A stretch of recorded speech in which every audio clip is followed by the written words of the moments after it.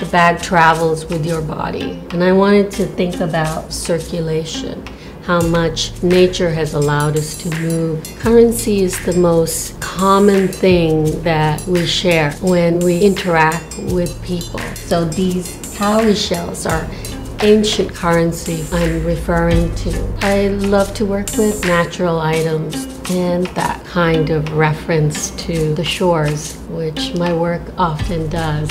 And I like that idea that these are charms.